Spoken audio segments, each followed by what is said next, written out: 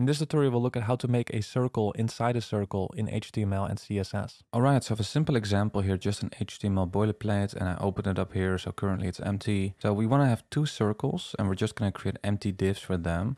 So I'm just going to create one div with a class of circle1, and in there we'll have another div with a class of circle2, right? So we have two circles, 1 and 2. So then I'm going to select this here in the CSS. We're going to say circle1 and circle2.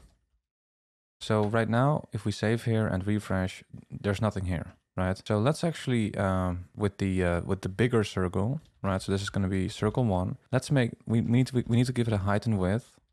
Right? We want it to be a circle, so the height and width need to be the same. So that to make it a circle, actually let's add the border first. So let's add a border of 5 pixels, solid black.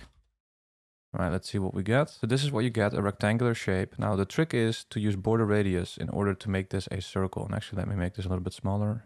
Right, so for border radius, if you just give this a very large, like absolute value, like 5,000 pixels, it will become a circle. Okay, so that's the bigger circle. Now we want a circle inside this circle. So what we can do is just copy all of this and let's paste that here. But this one's going to be slightly smaller, let's say. Let's make that 200 pixels, or actually, or let's just do 200. And let's give it a different color, maybe something like orange.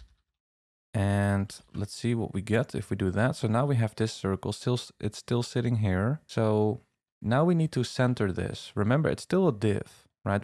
It's just that we style it like a circle here, but it's still a div. You know, all the standard rules of CSS in terms of centering still apply. So the best way to center something is with Flexbox. So with Flexbox, you need to identify the parent element. So that will be circle1 here.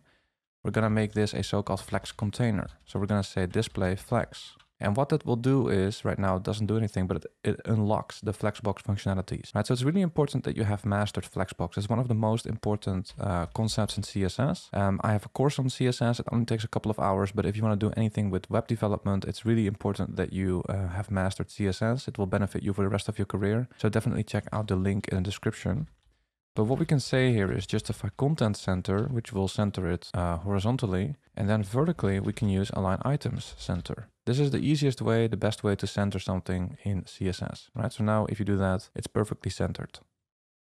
By the way, if this was helpful, I'd really appreciate it if you could like and subscribe. Also, check out my courses on CSS and JavaScript if you want to take those skills to an advanced level. Because in there, we will build some beautiful real-world projects from scratch so you can see how everything fits together and really master CSS or JavaScript. And I will also release other courses soon like React and Node.js. So if you want to be notified, then make sure you are subscribed to the email newsletter. You can find the link in the description. Thanks for watching and I hope to see you soon.